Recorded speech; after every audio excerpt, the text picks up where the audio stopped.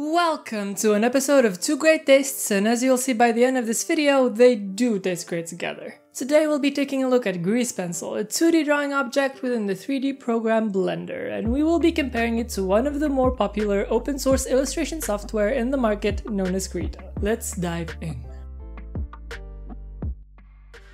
Let's take a closer look and try to get you acquainted with each of these wonderful tools. Grease Pencil is a 2D drawing object integrated into Blender's default package, meaning it does not require a separate extension. This object was primarily designed with the intention of integrating 2D animation into Blender. However, it has managed to also find a foothold in the concept art and illustration fields. Even though this object is designed to replicate 2D strokes and materials, it still behaves as a 3D object, allowing it to be modified, and it still responds to light sources and physics engines the same way a 3D object would. It's less like painting and more like sculpting, but in 2D, but it's also 3D. Its biggest appeal, however, is the manner in which it simplifies implementing 2D assets into a 3D background, which as an idea has been present since the 90s, admittedly in reverse, since back then they tried to integrate 3D into traditionally animated projects, but the point still stands. In terms of accessibility, it is available wherever Blender is available, including Windows, macOS, and Linux, and will only cost you the time it takes to download and install.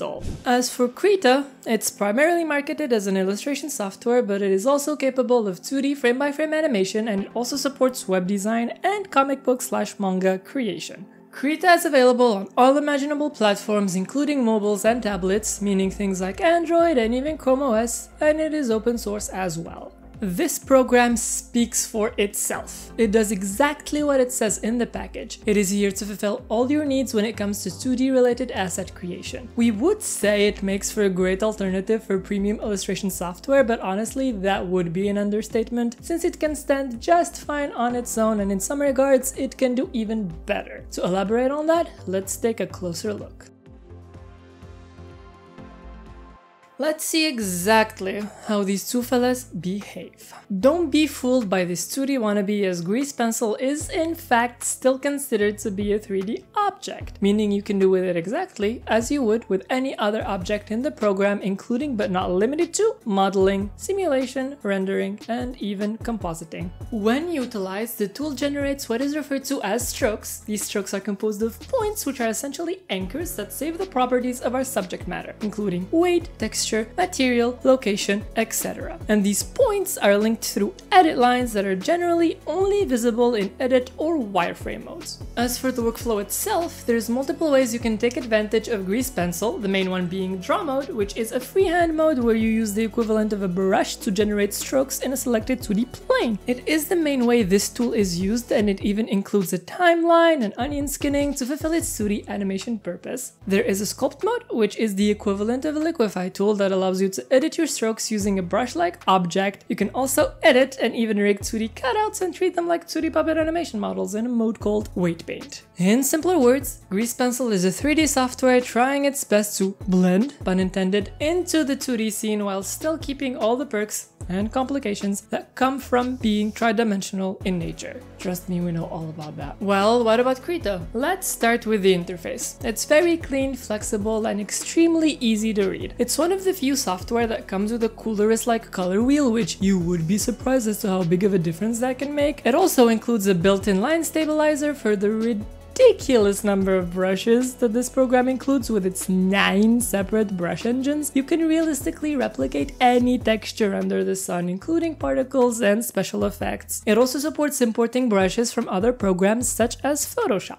As we have established earlier, it also supports 2D frame-by-frame animation with a dedicated interface and customizable onion skinning. It also supports web design with vector graphics and text that includes pre-made speech bubbles and other helpful assets, and that's only scratching the surface of what this program can do. You can even code with it using Python script. Yeah. To be short, it offers a perfect package for all sorts of 2D visual mediums. It might not be as specialized or as packed as some of its competition, but it's still a very complete and well-optimized illustration software that can also dabble into other 2D visual media. What about the learning curve? The two could not be more different from each other. Yes, they're different in nature, but more importantly in how easy they are to use. Grease Pencil does not only require a completely different workflow, but an entirely different mindset. You are still, with all intents and purposes, working in a 3D space with a 3D object, which at points can be startling, and will definitely take getting used to. For a single tool, it has a lot of different modes and options that can be played around with, so it's pretty safe to say a learning curve can get pretty steep, even though Blender itself is relatively easy to pick up and is designed with beginners in mind. In its defense, the interface is rather simple to understand, but if you have never dabbled into the third dimension before, difficulties are inevitable. On the other side of the spectrum, however, Krita only does one thing, but it does it very well. There isn't much nuance or adaptability other than maybe getting used to the shortcuts, but it's very transparent in what it offers as a program, and it makes it extremely easy to both customize it to your liking and find exactly what you are looking for at any given time. All in all, it's very beginner friendly, and you can easily achieve professionally quality results with it. So what's there not to like? And now for the part that everybody's been waiting for. There are some common pros who would like to be mentioned that both programs share before dissecting each one individually. So for starters, both of them are very friendly to your wallet. Both of them are very readily accessible, and most importantly, both of them are extremely powerful in their respective field of expertise, making it a no-brainer to pick up either or both of them. There are, however, some things we'd like you to keep in mind in general before jumping into any kind of conclusion. Before anything else, Grease Pencil is a 3D object in a 3D program. Yes, it can be very helpful in both animation and illustration, but it is going to require quite the investment in regards to both time and effort to learn and get used to it. As for Krita, by virtue of it being open source, it can feel relatively limiting at points. Now, that doesn't take away anything from its capabilities, but there are things that other programs do better or Krita is simply unable to achieve. But for what it is worth, you can definitely milk these two software for all they're worth, and the developers themselves offer plenty of resources on how to utilize them to their fullest potential. Not to mention the third-party resources, along with YouTube tutorials that go into incredible depth about every facet of each of their respective features.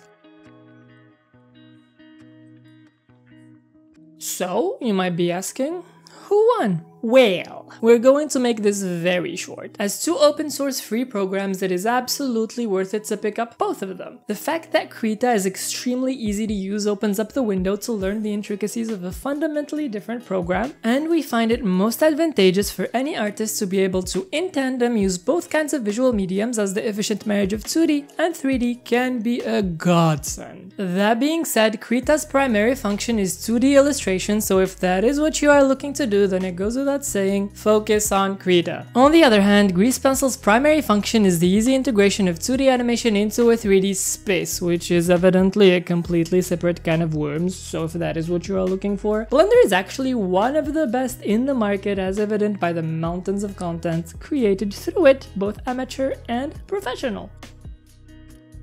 You did it! You made it to the end of yet another comparison video. More than most of our comparisons, we are aware of how accessible these two programs are and how dedicated their fanbases are as well, so we would love it if you could leave your input in the comment section below, for those of you who are brave enough to delve in that deep. And don't forget to leave a like and subscribe while you're down there, might as well make the most out of it. And as always, thanks for watching, and we'll catch you soon with some more quality content. Take care.